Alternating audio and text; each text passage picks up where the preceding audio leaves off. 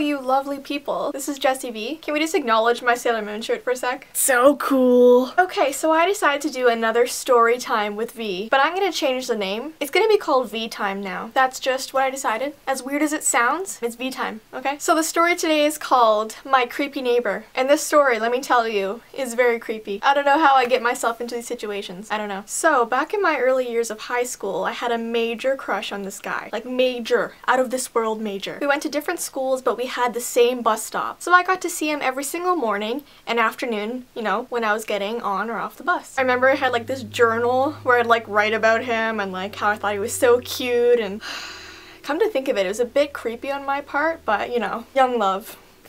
Young love. Anyways, I couldn't get the courage to talk to this guy. I'd always put these things in my head where I was like, hey, today when he gets off the bus, I'm gonna say hi. But every time he got off the bus, I could not get the courage to talk to him. And I was always wondering, like, does he like me? Is it only one-sided? What's going on here? So one day, I think it was the summer of grade 9, I got a Skype request from him, okay? And my heart just like completely, I almost had a heart attack. I was like, oh my god, I have been acknowledged. He knows I exist. He knows me. Anyways, we ended up talking on Skype for a good like 3 hours, just like getting to know each other, talking about how like we saw each other at the bus stop but we're too like nervous to say hi, so like we were in the same boat. And yeah, we talked like that for probably a good week, just like hours on end, just talking. It was really cool. Oh, and did I mention he lived 2 houses down from me? So literally we were on Skype talking and we didn't even go to like see each other.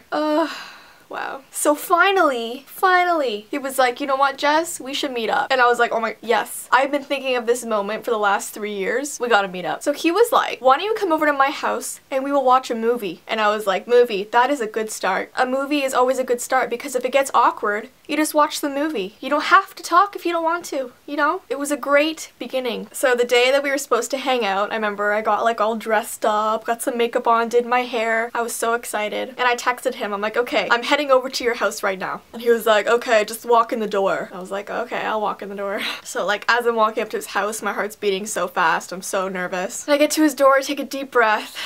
I knock a few times and then I open it. And he's already just standing in the hallway. And like, this is our first time we've ever stood in front of each other looking at each other. So I was like, hi. Oh my gosh, hi. So remember when I said that he invited me over to watch a movie? Well, I saw his living room with the couch and a big screen TV. So I mean, I went and sat on the couch because I'm like, okay, we're watching a movie. Let me sit down. The minute I sit down, he goes, we do not watch movies in this house. We do not watch movies in this house. And I was like, you've got a TV though. And he was like, yeah, but not in this house. And you know, that was a little strange to me, I thought. I was like, okay, well, what are we doing then? Because I mean, that's why I was invited over. And he answered my question pretty quickly because he was like, we're going in my garage. And I was like, oh, the garage! What a great place for a first date, the garage. It's what I've always dreamed of. So anyway, takes me into his garage. And as you can imagine, it was a dirty, smelly garage, like probably most garages are, you know. Garbage bags, skateboards, dirty shoes. It was a great place. A great place. Anyway, on the floor of his garage, he had the tiniest little TV. It was, I am not even,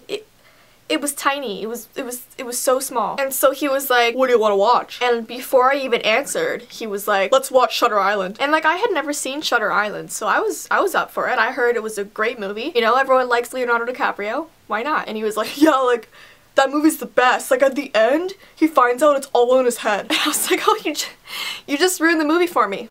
So, you know, I realized that this date was going a little strange, alright? But I was prepared. I was like, you know what? Maybe this is just off to a bad start, but we can make it better. So the next thing he does is he takes out these foldable chairs. You know, like if you go to like some kid's soccer game and you bring like those just foldable chairs to sit on the grass with? Yeah, he took out some foldable chairs, okay, and told me to sit. So you gotta picture this scenario, okay? We're on foldable chairs in front of the tiniest TV and a dark, stinky, messy garage on our first date.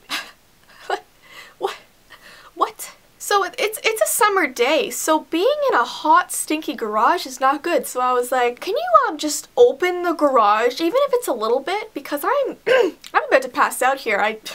I'm about to die. It's really hot in here. And he was like, yeah, I can do that for you, Jess. So he, you know, lifts the garage up. And so I'm finally getting some air, okay? We're watching Shutter Island. It's okay. I mean, we're doing all right. Anyway, I was like, I'm kind of thirsty. Do you have any water or something? And he's like, I have juice boxes. I've got juice boxes. I was like, whoa, juice boxes. That's great. So we got our juice boxes in hand.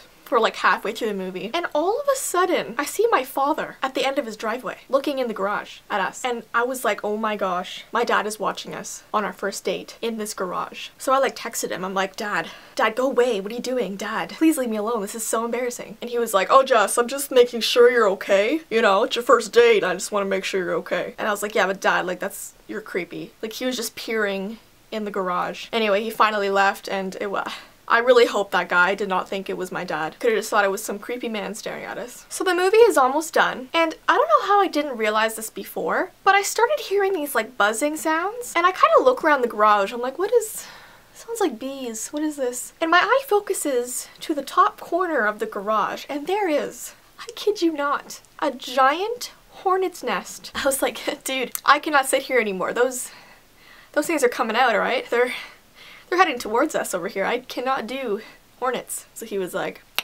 Jess, I kill hornets all the time, alright? Let me get my hornet bat. This guy had a hornet bat in his garage. So I start to think like, how many hornets' nests do they get in their garage to name a bat the hornet bat? They must be like, I mean, this whole day so far was the most confusing, weirdest thing I had ever experienced. So like he gets out his bat and he's like, Jess, you better stand back, okay? Because these things are going everywhere. And I was like, oh my, this is how I die. So he starts like smacking the shit out of that hornet's nest. And you know, as you can imagine, those hornets went crazy, okay? They just swarmed the garage. So I was like, I need to flee this place before I left. I ran out. I ran to the end of the driveway, okay? And a few minutes later he was like, Jess, it's fine. Jess, come back in, it's fine. Come sit on your little seat here, it's fine, Jess. And I was like, you cannot make me go back in there if you gave me $200. I'm not. So he was like, I got an idea. Let's go into my basement. And I was like, can we just use the TV in your house, considering there's big comfy couches, a big screen TV? Why can't we just go there? There's air conditioning, I mean there's food, water. Why are we, like, he was like against his living room. I don't know why. So you know, stupid Jess over here was like, yeah, let's go to your basement, because the day wasn't weird enough that I thought, let me take this opportunity to make it weirder. So we go down this like rickety staircase down to his basement, and it was not a finished basement. There was concrete, it was cold, and in the corner there was a couch with I don't know, decent sized TV, I guess. But what was really strange was that his basement was filled with probably about 20 cats. Yeah. You could not walk through his basement without them grabbing onto your legs. I mean, you're basically walking through cats. And I am not a cat person, I am a dog person all the way. So I was like, I'm just gonna get on this couch and hopefully they'll leave me alone. But no, the minute I sat on his couch, all these cats just surrounded me. They loved me. I didn't love them. I was like, kitties, get off me. Ugh. Anyway, so he puts on, what's that movie name? Dead Silence. It's like that movie with the like demon puppet. You know those people who like go up on stage with those dolls? Whatever they're called, okay? Cannot remember the name right now. But yeah, we watched a movie about this demon thing. So he turns off all the lights in his basement, and there's no windows down there, so I mean, we're sitting in pitch black. We're sitting in pitch black. Cats all around us, watching this creepy movie. And not once has he offered me, you know, some food. So I'm starving. Anyway, he gets really close to me. Really, really close. Like right up to my ear. Like that close. And whispers, I don't bite. And that was like the last straw for me. So like I stood up and I was like, listen, this is not working out. I need to go home. I need to go home. So I left his house and I never returned. I had wasted like 3 years of my life having a major crush on him, only to realize that he was a complete weirdo. So lesson learned, guys. Make sure you know the person before, you know, having a full-out crush on them, because and don't follow my footsteps. Do not hang out in a dirty, dark garage or basement. You know, red flags should be going up. Anyways, if you have a story similar to mine where you're in an uncomfortable or weird situation with a guy or girl, please feel free to comment. I love hearing your stories as well. If you enjoy V Time, please give this video a thumbs up. I have no problem continue making them. If you want to be seeing some other topics from me, just please put them in the comments as well. I always take requests. Also, I put my Instagram and Twitter below, so please follow. Have a great day, guys. Until next time. Bye.